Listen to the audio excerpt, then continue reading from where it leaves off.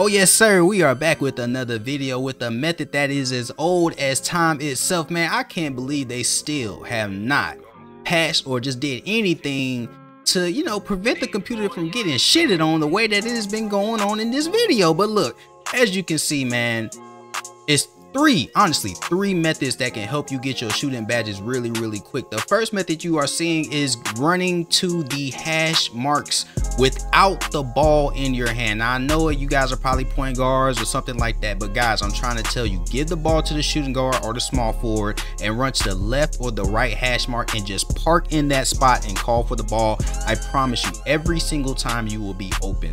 The computer, for whatever reason, will not play defense on you until you touch the ball, but you really need to get to that spot really quick, because after a while, you know, depending on the team, they might end up playing great defense. All right, the second method, guys, is holding RT and flicking down on the right stick. It will make you do like this little hop back little thing, and it's going, you know what, the computer just doesn't know how to guard it. Without even just giving you all of that extra hoop, the computer just can't guard it. It's just something in the programming where the computer just doesn't know what to do when you do that step back. The last thing I'm going to say, guys, embrace the fade. Yes, as you're sitting in your barber chair, when you embrace the fade, yes, the same thing. I need you guys to embrace the fade. Guys, fading in NBA 2K23 is absolutely freaking broken, and it just becomes even more broken as you gain your badges, especially when you get Agent 3, Green Machine, just all of those different types of badges that compound on top of each other.